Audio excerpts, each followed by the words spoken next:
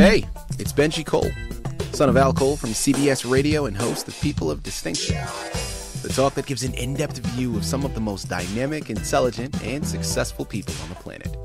Run to our website, peopleofdistinction.org for more info, or you can always email me directly at benji@alcoleenterprises.com. And on the line with us today, we have Phillippe W. Bryant. We'll be discussing his fantastic book, Initium, Self-Genesis of God, available for purchase through Amazon.com. And guys, listen, if you want to gather everything that Phillippe has in store, everything that he has to offer, do yourself a favor and head directly to his personal site. Now, I'm going to list two sites for you, but they're both going to lead you to the same page, okay? And that first one is principiadivine.com or trinitygenesis.com. Now, again, in terms of purchasing the book, keep in mind you got to go to Amazon.com for that. But you're definitely going to want to go to his personal site to gather everything that he has in store. Principiadivine.com or trinitygenesis.com. They'll lead you to the same place. Make sure you're heading on over there, okay? And I will say that Phillippe was brought to our network, People of Distinction, by some of the best movers in the business. Author Reputation Press Publishing. So if you have a book that you'd like moved, well, make sure you're doing yourself the best gift that you can give yourself by contacting ARP. And you can find out more information on them at authorreputationpress.com. So without further ado, let's jump right in. Phillippe, first and foremost, welcome to People of Distinction, and thank you so much for being a guest. How are you? Thank you, Benji. It is an honor to be a guest here. I thank you, and I do thank you for Author Reputation Press because they got me here because they really pushed. And I said, all right. They were so persistent. And I'm really thankful for this opportunity to convey this awesome book. I thank God. I mean, I know I wrote it, but it's not about me. It's about what I realized, about God. And it is a phenomenal book. Nothing beats the Bible because the Bible, the King James Bible, that's the real book. But to lift this teaching out of the King James Bible is what makes it truly authentic. And because everything is backed up with the King James Bible, and it is a glorious revelation of God. I really believe that, like we're all on a journey, and God is our ultimate destination, whether we realize it or not. We are going to be before Almighty God. And the thing is about God, in his jealousy, he's revealing what he's really like, deeper knowledge about himself. And that's what Initium really is about. And it's about the mysteries of divine origins. In the back of our minds, we've always wondered what God was really like. Even before the beginning, at least I did. I had that, you wonder. Because, if God, if eternity's past, why did God even have a beginning? Why did he start the beginning, rather?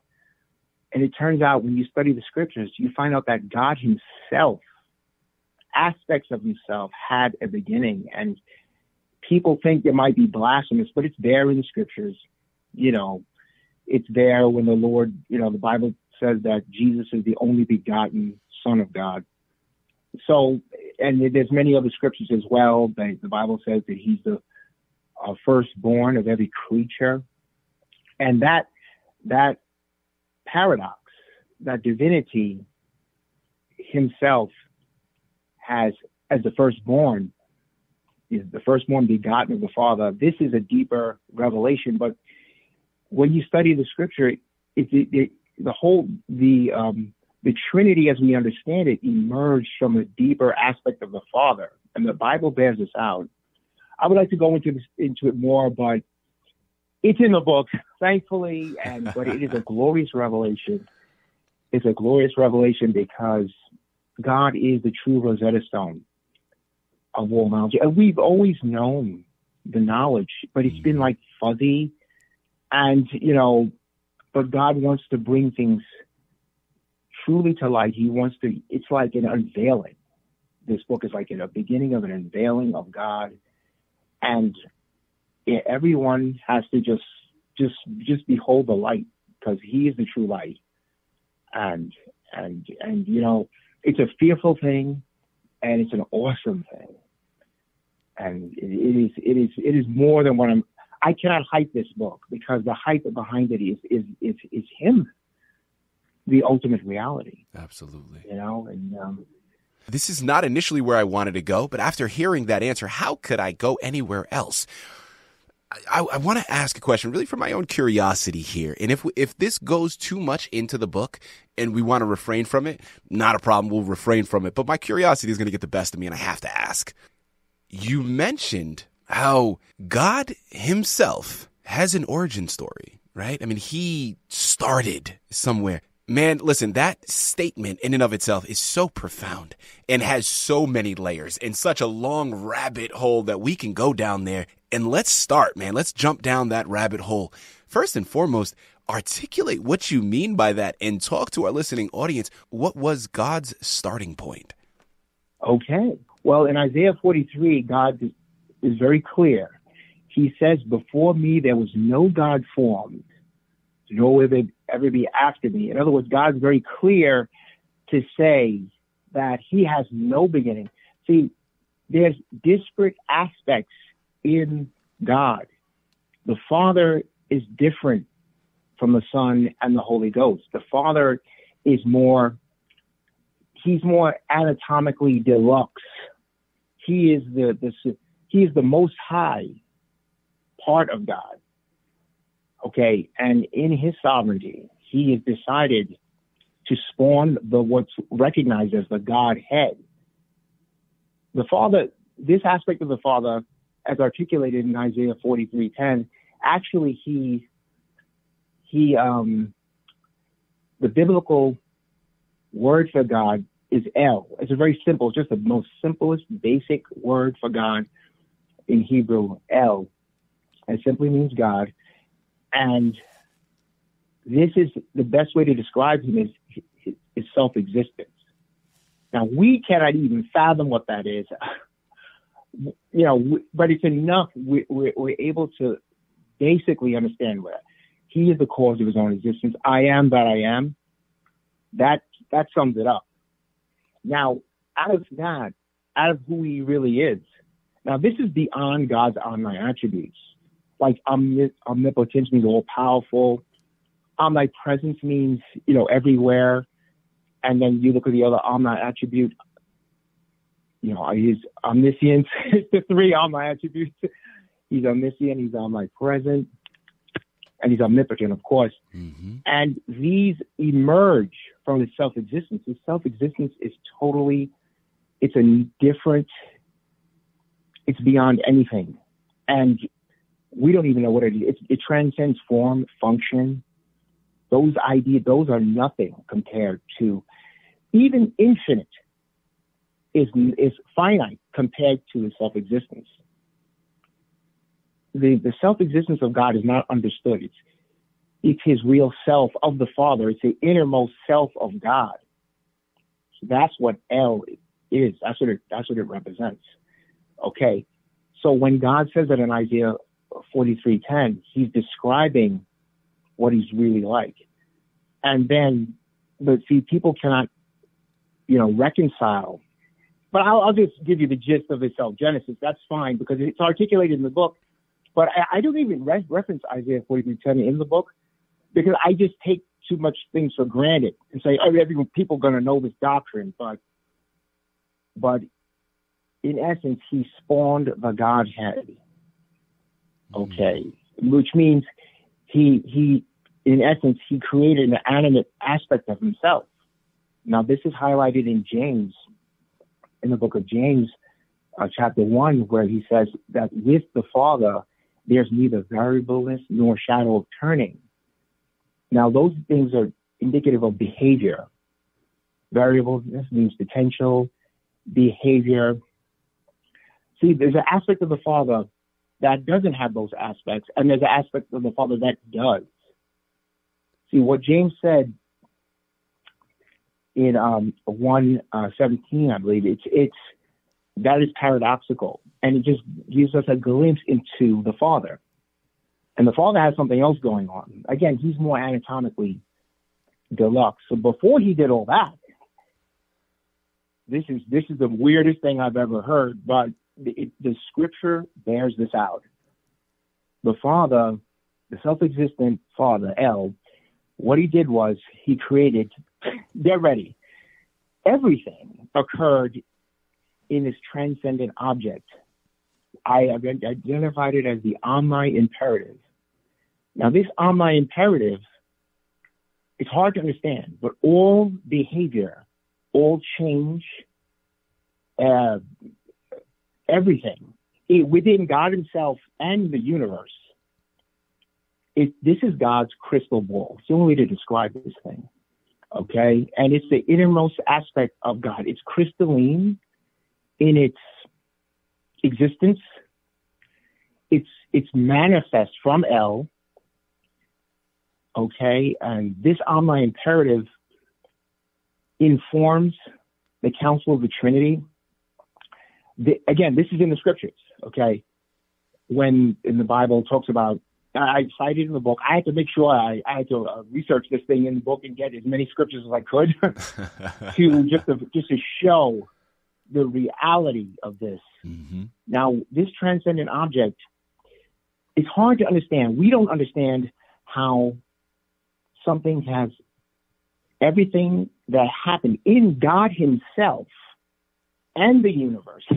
So anyway, so this transcendent object, he's measuring out this information, and it's being mirrored by the Son and the Holy Spirit. So this informs, this crystal ball, it actually informs the supreme counsel of the Trinity. And it's a testament to the wisdom of the Father, but he's just different. God's divine nature is unlike anything that we even understand, because how can everything already happen? What I'm saying, for all eternity, it already happened, transpired in this anatomical word of God. And the scripture bears this out, when the Bible talks about how wisdom was set up in the beginning. This is in a poetic scripture, but there's many other scriptures. Thank God I was able to bring that out in the book. But it's the most fascinating thing. Absolutely. So we have the self-existent background of God, and then we have this omni-imperative. And then from there, God, the Father's not done yet, because he had created an animate, it emerged from this crystalline thing, because even the Father behaviorally conforms to this crystalline object, the omni-imperative. So his persona is manifest in himself. And this persona is by this persona, he's able to exhibit behavior, because the self-existence of God transcends behavior of any kind. So it's like a stepping down for the Father in his divinity, his divine nature. And by this persona, he's able to later on converse with, the Son and the Spirit. But the Father is the superiority of the Father is just, it's unparalleled. Absolutely.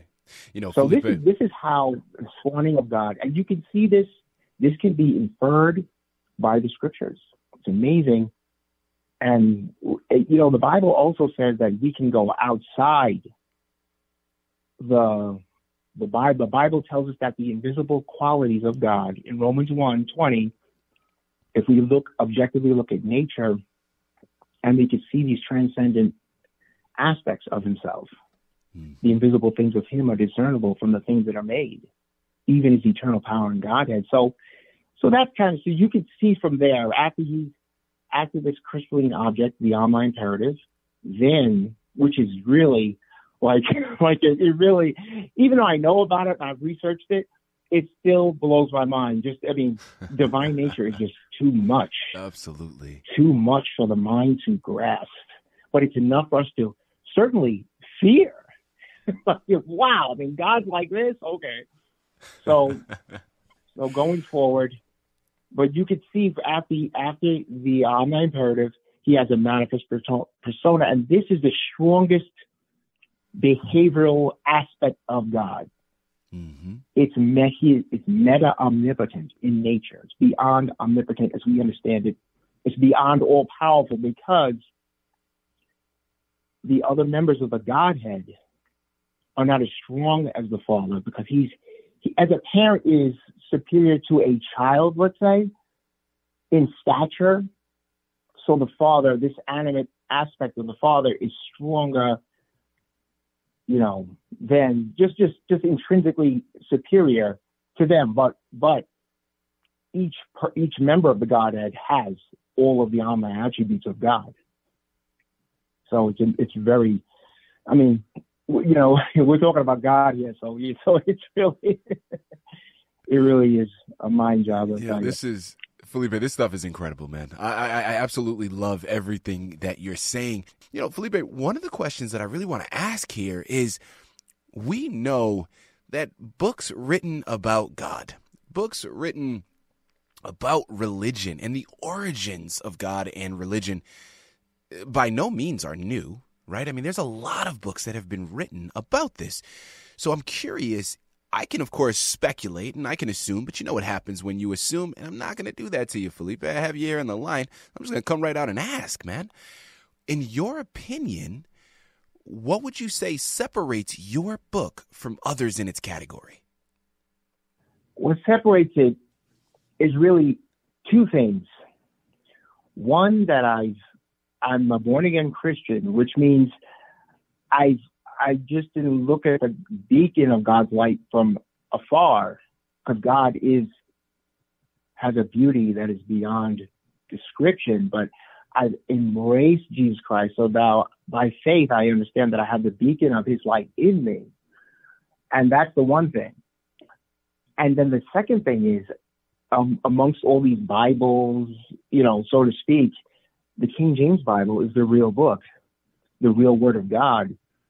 And of course, you have to understand that the enemy, Satan, is also real, and he loves false doctrine. He thrives off a misinformation campaign about God. And I wrote that in the preface of the book, and that's what it really comes down to.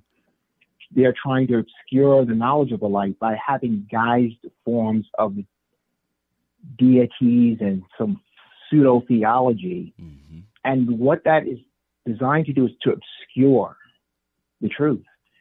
And as pushback from this, I really believe this is providential, because God is counterbalancing this now through this little work, Initium. It's little, but it has huge implications. And you know what the thing is funny? People in the world who are discerning are going to get this book. They're going to grab this book for themselves. They're smart. They might even disavow some things in it, but behind closed doors, they are going to read this. They say, wow, this is real. This is the real thing. Yeah, because when you're looking for the truth, you eventually going to show up. So God has revealed himself here. And those two things, like I said, it is the King James Bible and more, and the fact that the fact that I'm saved, in other words, I've trusted Jesus Christ as my personal Lord and Savior, and this gives me the insight that I can look. But God will show himself to anyone. If someone is sincere before God, I was intrigued by God before I became a Christian. I heard about God at St. John's University, and I was intrigued. So God is always working in the earth to reveal himself. He's happy to reveal himself to anyone. That's the beauty, because that's what we are created for. I know why we were created. We were created to behold and worship and to adore the living God. So it really is, to borrow that phrase from the Matrix, you can't, it's not something that you can really just talk about. You have to take him in. And Jesus Christ is real. I mean, of the King James Bible, you gotta say that today, because there's always these fake versions of Christ everywhere. Two people could be talking about Christ, and someone could, in their mind, they'll think Jesus is a kangaroo. They've been told Jesus is a kangaroo. Oh yeah, I know about Jesus, and it's crazy world out there again. But the enemy's tactic is to obscure the knowledge of the true knowledge of the light, and God is going deeper. He's revealing Himself deeper in Initium. It's just doctrine brought out from the scriptures. It's being brought out, and even beyond Initium, this is evolving. So, but Initium is a great place to start. So, I had another hardback for the sake of vanity, because I know people just want to say they have it, but that is vain. But anyway, the best thing is the paperback, because the cost and the hardback, but the paperback, yeah. There you have it. And get it electronically. Absolutely. Because I'm old fashioned. I'm all for the paperback. So that's my favorite. Listen, whether you get paperback, you get the soft cover, you get it on Kindle. The bottom line that everybody needs to do is you got to get the book. Okay, you got to get the book. Amazon.com is where you have to go. PrincipiaDivine.com, TrinityGenesis.com. Remember, they're going to lead you to the same place, but you have to go there to gather more information on Initium, Self-Genesis of God by Phillippe W. Bryant. You surely will not be disappointed, guys.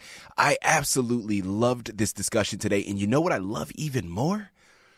Is we're at the end of the interview now, and we have discussed so much information, and yet somehow we've barely scratched the surface. I mean, there's so much left to be discovered. And guys, when you pick up the book, I mean, after listening to Phillippe talk, and obviously what we're discussing is very complex notions, the book itself is very short. It's only 92 pages. So it's going to be a quick read. You're going to gather so much information that's compact and found within the confines of the book. Listen, a great journey for you to embark upon, a fantastic gift for you to get for someone else. You know what you have to do. Head on over there, pick up your copy today. Let's grow, let's develop, let's educate ourselves. And it starts with this fantastic narrative. Phillippe, this has been an absolute pleasure, man. Thank you once again for being a guest with us today on People of Distinction. It was an honor, sir. Thank you, Benji, for realizing you see it already. Thank you, sir. Thank you.